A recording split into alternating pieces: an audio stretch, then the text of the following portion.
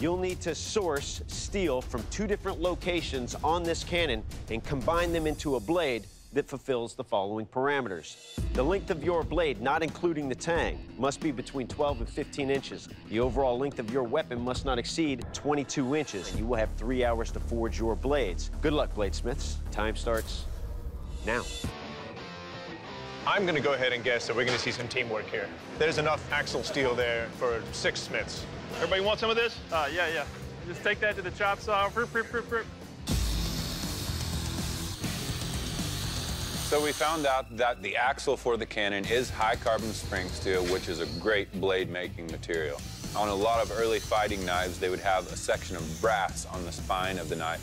So I decided to add the mild steel spoke from the wheel of the cannon and combine these 2 different types of steel to meet the parameters of the blade build.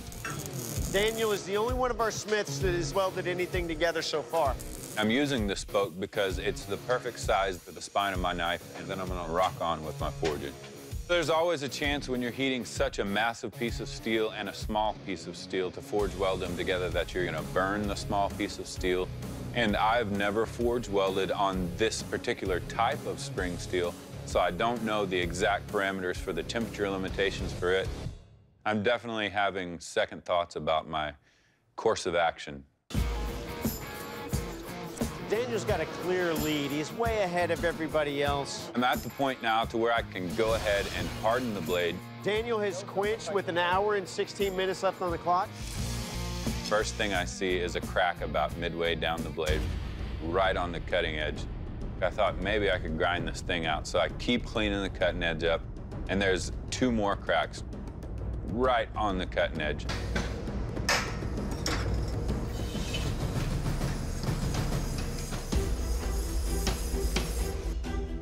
Wait, what is that? Immediately sick to my stomach. What's Daniel doing right now?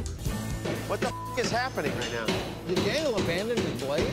The last thing on the planet that I want to do right now is start all over again. I don't know why you would start working on something else with 1 hour left in this competition.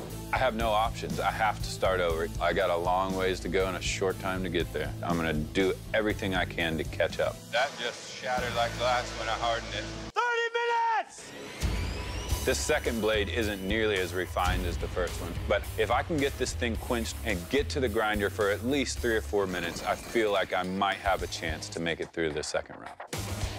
It's not as hard as I want it to be, but not every tool steel is as hard as a file. So we're moving on to the grinder. 5, 4, 3, 2, 1.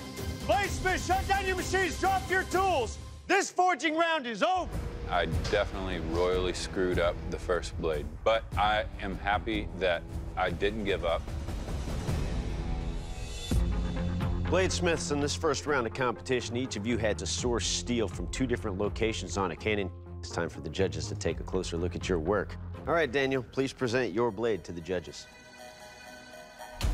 This was really smart, fast work. I would love to see that fitted up better, but you hammered this out, got this done in basically half the time. You know, you've got just enough of a tang here for a blade this size. So seeing how you're going to connect a handle, work it into this blade, and work it into that guard, it's going to be interesting.